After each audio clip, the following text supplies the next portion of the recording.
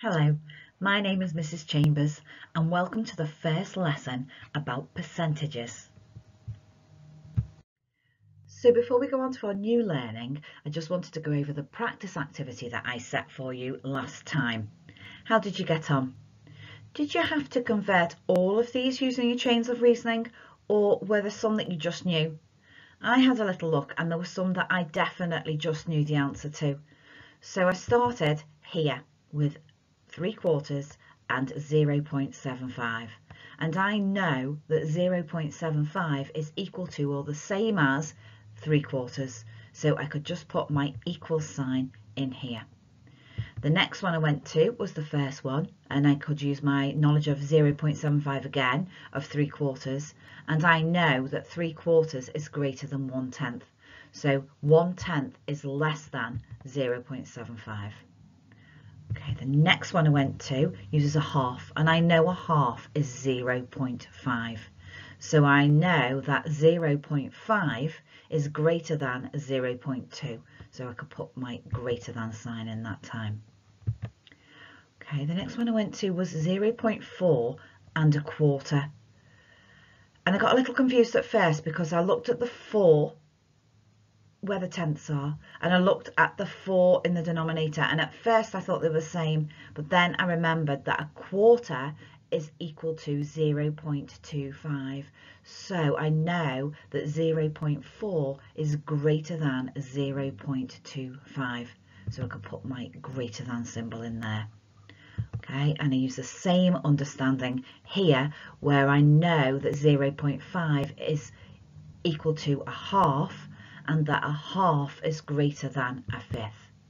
Okay, the one that I wasn't quite sure on was the next one, which was 0.8 and 4/5. So I had a little think about it, and I decided that I needed to draw a number line, so I drew a number line out.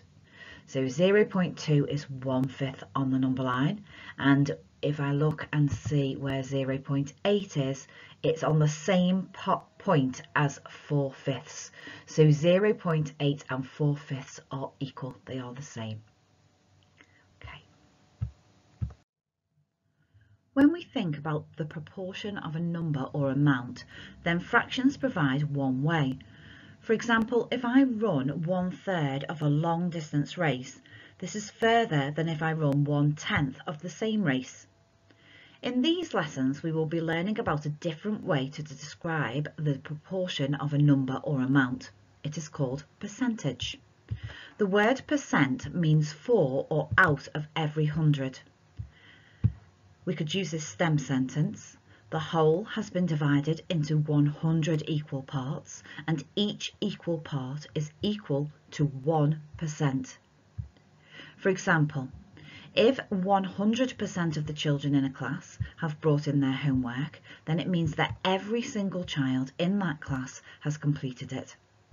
If 90% of the class have completed their homework, then the majority of the class have completed it. If 50% have completed their homework, then only half of the class have completed it. And if only 10% of the class have completed their homework, then only a small proportion of the class have completed it. 0% would mean that no children had completed it at all. Can you think of any examples of where you have seen or used percentages before? Have a look at this slide. What maths do you notice? Can you spot a pattern or relationship between the amounts? Pause the video and have a look. I noticed that in the boxes underneath the item of clothing there are 2 amounts. So here, if we look at the t-shirt, the top amount is £8, that is 100% of the amount. The amount underneath is £4. How would £4 relate to £8?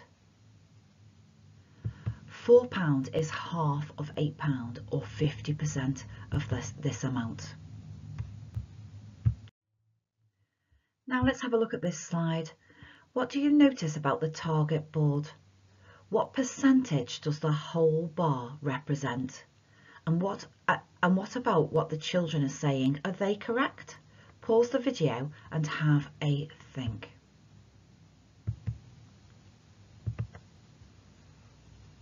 The target board looks like a bar that represents 100% of the total amount to be raised, and I can see that a very large proportion of the bar is shaded. The board shows that the children have almost raised the full amount. They have almost raised 100%. Remember our STEM sentence about percent? So the whole has been divided into 100 equal parts, and each equal part is worth 1%. Therefore, I think both children are correct, as 90% is a large part of the whole, and they need to raise another 10% to reach the whole. On this slide, we have a pie chart. Percentages are used here to help show us the proportion of the total amount. What do you notice? Is there a relationship between these percentages? What do you think the whole circle represents? Pause the video and have a think. I noticed that the pie chart is showing me all the different ways that Year 6 travelled to school. 5% took the bus, 20% rode their bicycle, 30% were driven in a car, and 45% walked. The total of all these modes of transport is 100% of the children in Year 6. What does this pie chart tell us? It doesn't tell us the amount of children that are in Year 6. Instead, it shows the proportion of children who chose a particular mode of transport out of 100%. What was the most popular mode of transport? Walking. What was the least popular mode of transport? Taking the bus, that's right. Have a look at this slide. What does it mean? Can you explain? I was a little confused by this to start off with. I tried to read the bottle as a bar with a total of 100%. But then when I looked at the label, I could see that the label didn't cover 5% of the bottle. 5% of the bottle would be a much smaller proportion than the label.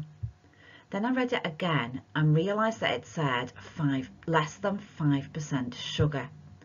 So in the whole bottle, or 100% of the bottle, only a very small proportion of the contents is sugar.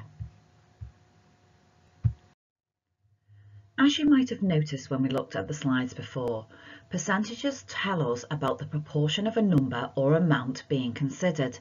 It helps us to visualise whether the part is a large or small part of the whole. Here, Nevaeh is watching a film on her tablet. Estimate the percentage of the film that she has watched so far. Pause the video.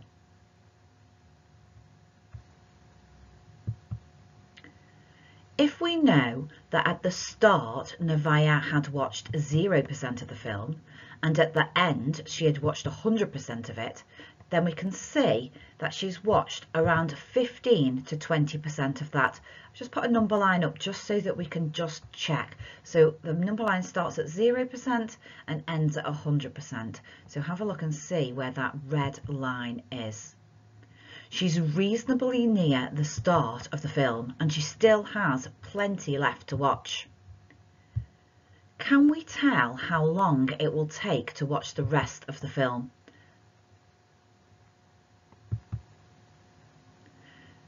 I don't think we have enough information to work out how much longer the film will last.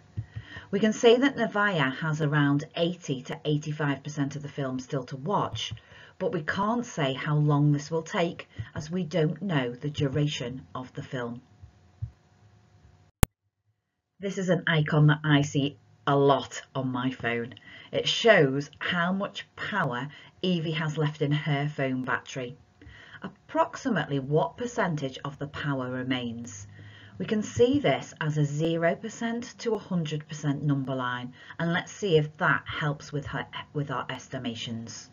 So approximately what percentage of the power remains? When the battery is fully charged, it will be 100% of the power, and she has only used a fairly small proportion of the battery. Quite a large proportion of the battery remains. I estimate it to be around 75%. Is that the same as you? Here's another diagram. This time it shows the percentage of a race that Finn has run so far. About what percentage of the race has Finn already run? Let me put my number line up just to help me with my estimation.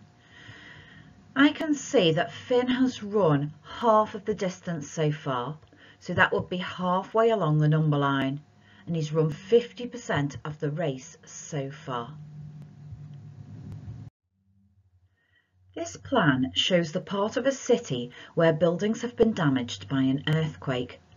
The red section represents the damaged area. Estimate the percentage of the city that has suffered earthquake damage.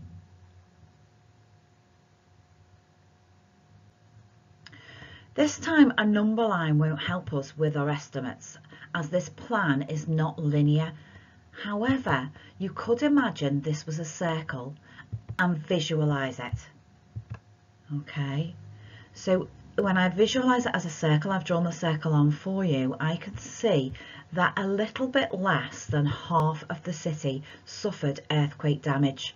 Half would be 50%, therefore I think approximately 45% of the proportion of the city suffered earthquake damage.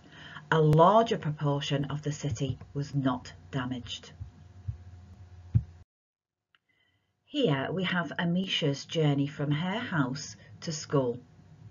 What could we say about Amisha? Yes, Amisha is about halfway through her journey to school, so she has travelled 50% of the way. If you have a look at her home and then have a look at school and have a look at where the arrow is, it's about halfway, about 50% of the journey. Next, we have a slide that shows Amisha and Demi's journey. So what could we say about Amisha and Demi and their journey to school?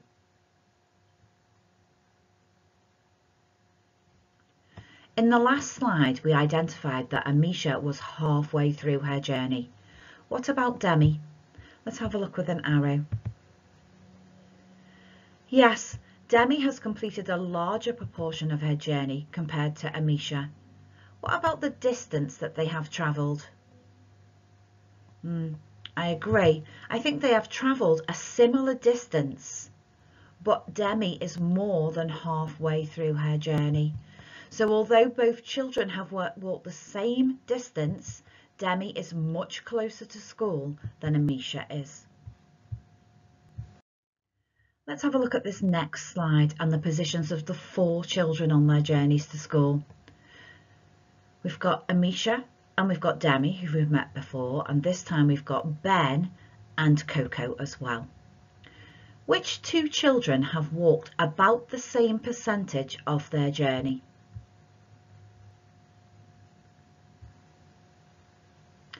Amisha has walked about half or 50% of her journey. Ben has completed a bit less than this.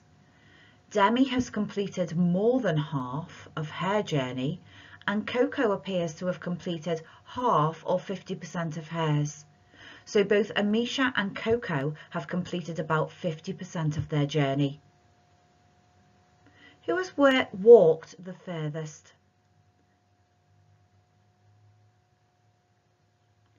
Ben and Coco have only walked a short distance, but Amisha and Demi, who have walked about the same distance, have walked the furthest.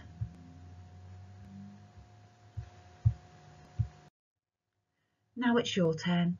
See if you can estimate who has completed the greatest percentage of their walk, who is at less than 50% of the way through their walk to school, and who has walked the shortest distance so far.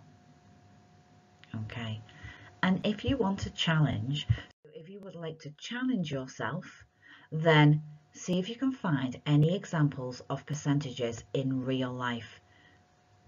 Thank you once again for working so hard. I hope to see you all again very soon.